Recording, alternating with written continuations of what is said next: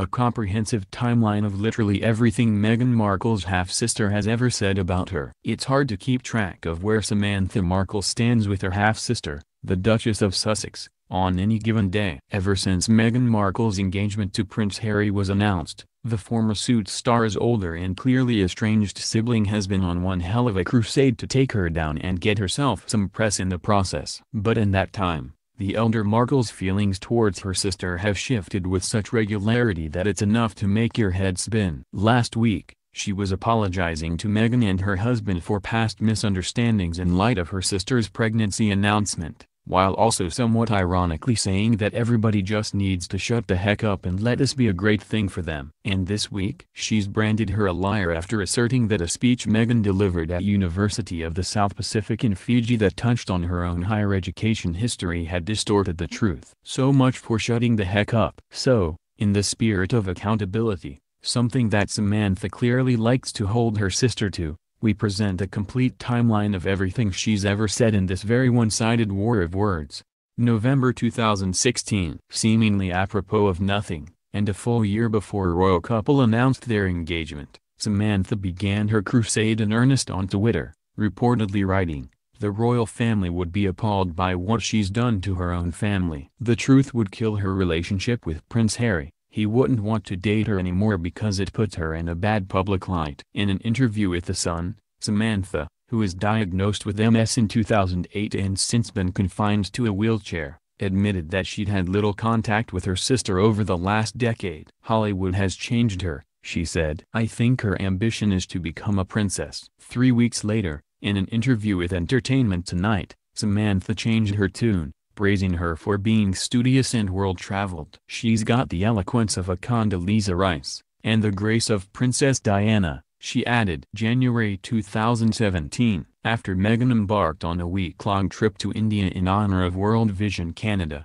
an organization that works to support and sponsor children and families living in poverty around the world, Samantha slammed her humanitarian efforts, reportedly tweeting, "When people are starving or dying of thirst, it is an insult to use one's voice. Exploitation. Go to the desert with a truck full of water when people are dying and offer them your voice." And when she was called out for the strange reaction, she replied, "She is the one with the hardened heart. I've always been supportive of her, but I won't enable the lies and hypocrisy." March 2017, after Meghan's pal Serena Williams praised her on Twitter for an article about period poverty she'd written in time for International Women's Day, Samantha tweeted, "But what did she donate to them to make real change come about? Money for toilets, maxi pads, or just a photo op?" Around the same time, she also belittled Meghan's acting career, tweeting, "You mean the job on 90,210?" and alleged that Meghan ignored a sister in a wheelchair because it is an embarrassment to her. This was also when Samantha floated the idea about her tell-all book for the first time,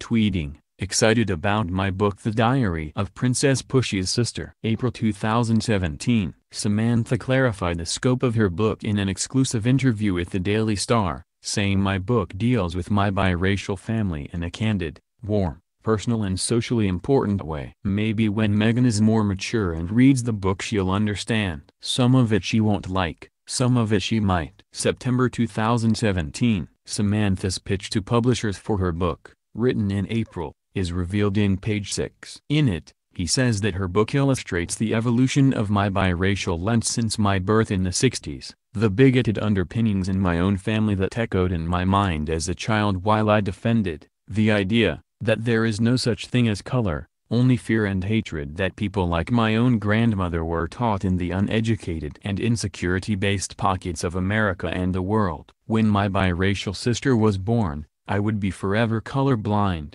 The pitch continued. If only I could predict the media frenzy and racial slurs that would occur as a direct result of my beautiful baby sister possibly becoming the first biracial princess or duchess in royal history. Little did I know that I would stand looking back over my shoulder at how far we've come in the world towards true multiracial and multicultural appreciation, contrasted with how far we have to go in our evolution towards drive. Martin Luther King's Dream. November 2017. Following Meghan and Harry's engagement announcement on November 27, Samantha spoke with Us Weekly about what was really important, how the good news made her feel. "It was really exciting for me. I am so happy for her," she said. "It was kind of funny. It was like my boyfriend showed it to me and I was on the phone with my father and I got to let him know too. We didn't know it was going to come out this soon, so it was nice to wake up to." In the same interview, she attempted to downplay her estrangement with Meghan while also shifting blame for her nastier tirades on the media. "It's been such a whirlwind with us and I'm sad she believed some of the other interviews I did where words I never said were taken out of context, so it's been a bit since we've spoken,"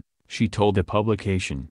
December 2017. After Prince Harry referred to the royals as the family that I suppose Meghan's never had during a BBC radio interview, Samantha snapped back, "Where else?"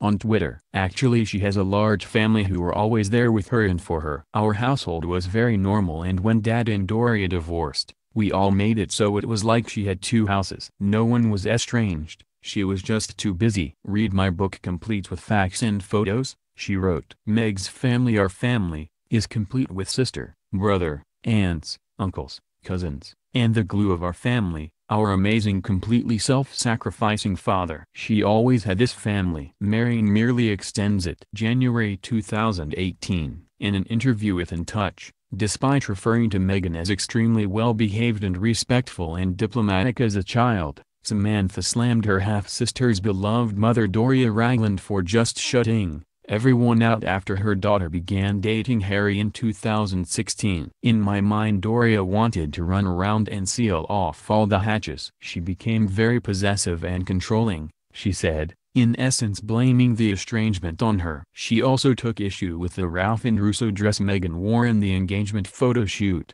claiming, "If you can spend $75,000 on a dress, you can spend $75,000 on your dad." April 2018. Samantha took to Twitter to assert that the entire Markle family had not yet been invited to the wedding, something she, naturally, took great umbrage with. "The Markle family is looking forward to our wedding invites. No one has one yet," she wrote in one tweet. "Still waiting. I hope London is wheelchair-friendly." Excited. She followed that up with, "At issue is not a matter of closeness as more than 1,000 complete strangers are invited. Family is family. I have an uncle I have only seen once by I would never say he is not family because we are not close. Humanitarians move forward with love and kindness especially to family." And followed that with, "Smoke and mirrors cannot hide the elephant in the room." Out of respect, tradition and humanitarianism, the hashtag Markles should be invited if 2,000 complete strangers are invited. Our uncle who got her the internship, brother, me, best friend of 30 years Nikki Pretty, nephews. Fact. That same month, she urged Prince Harry man up on Twitter, adding, "Shout-outs about humanitarianism don't work when you are allowing Meg to ignore the Markles." It is as contradiction. Someone must point out that the emperor, sick, is not wearing any clothes. She also took aim at the spectacle surrounding the big event itself, tweeting, "For the royal wedding, instead of shuffling homeless people to the outskirts of Windsor, there should be a tented area with steak dinners, music, Job Corps and housing representatives, set up to improve their lives. Homeless people are human. Treat them with dignity. Namaste."